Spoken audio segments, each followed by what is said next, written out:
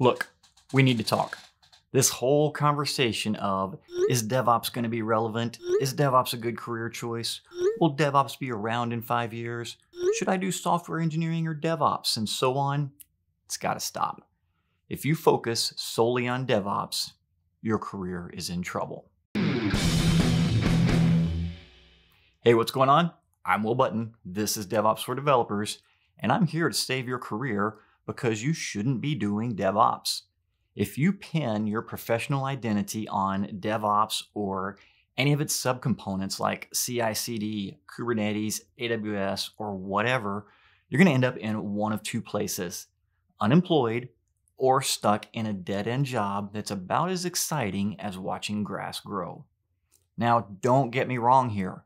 If your career goal is to gain the skills necessary to land a job with an established company and work at that job for the next 30 years, that's awesome.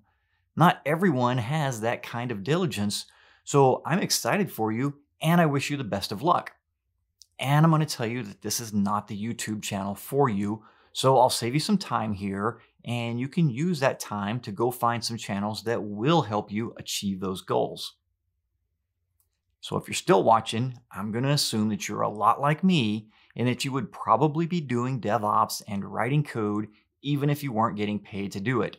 You love the challenge, you enjoy the technology, you're fascinated by the possibilities, completely geek out on the wild stuff you can build, and the fact that we do get paid to do this is like the fat kid getting the job as a test taster at a cookie factory. Am I right?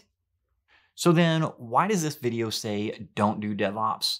I could have just as easily called the video don't do Kubernetes or don't do AWS or any other tool that we use, because if you pin your career identity on a tool or technology, you're limiting your options. And let's talk about why. So if you identify as the AWS guy or girl or whatever you identify as, you're only going to be seeing the jobs that look for that solution. So at whatever point that AWS or Kubernetes or CI/CD gets replaced with something newer, you're out of work. You're also going to miss out on a lot of opportunities because you'll only hear from people who know that they have that problem. Let me give you an example. When you and I are talking, we can say that I focus on implementing DevOps strategies for early stage startups. And you and I both know what that means. But check this out. None of my potential customers have any idea what those words mean. None of my existing customers knew what those words were until after we'd been working together for a while. That means I would have lost millions of dollars of business by being technically accurate when describing what I do. Instead, I focus on solving problems. I build teams. I make applications stable and secure. I help developers deploy. I make highly performant applications. In short, I build tech startups, which is really, really vague, right? But it doesn't matter because to most people, they're not my target customer, so it saves a lot of time. To the people who are my target customer, those words are meaningful and prompt them to ask for clarification, which leads to discovering what problems they're having and whether or not I can help them. So let's put this into perspective and turn it into something you can use yourself. When you're describing your skills, whether we're talking about on your resume, online, or in real life conversations, focus on the problems that you have solved or you want to solve. Don't say, I installed CI/CD using GitHub Actions.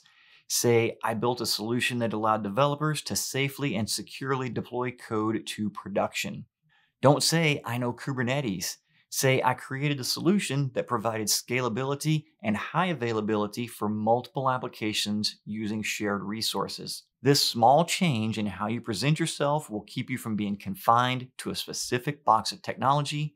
It will future-proof your career, and it will accidentally expose you to new and exciting opportunities that you won't otherwise know about.